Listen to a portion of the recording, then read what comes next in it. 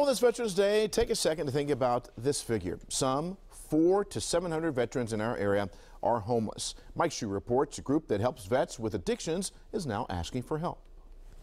A place that used to dispatch men to fight fires is now home to men trying to extinguish their demons. It took James Hardy 25 years to nearly kill himself. My problem was I was addicted to crack, heroin, weed. And 2 years living here to change it. Now his name is on the first office near the front door. And the whole thing is you got to retrain your brain again.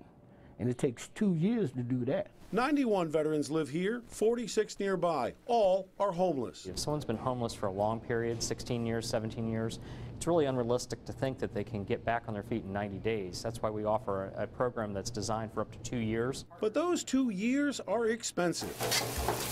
Food, housing, treatment. It adds up to $2 million a year. $500,000 has to come from foundations and donations.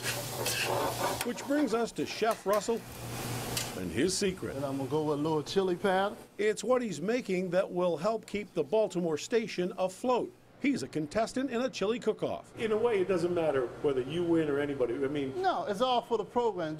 It's for the program. at their big fundraiser tomorrow at the Game Day Warehouse, it's their chili cook-off, and they hope to raise $60,000. If we weren't around, there would be 355 men on the streets of Baltimore without a structure, without the support and connection to care. A connection that brought James back among the living.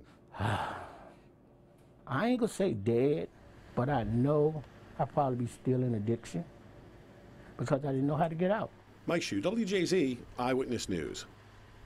Baltimore Station is now trying to help veterans with long-term mental problems by working to become a licensed mental health care provider.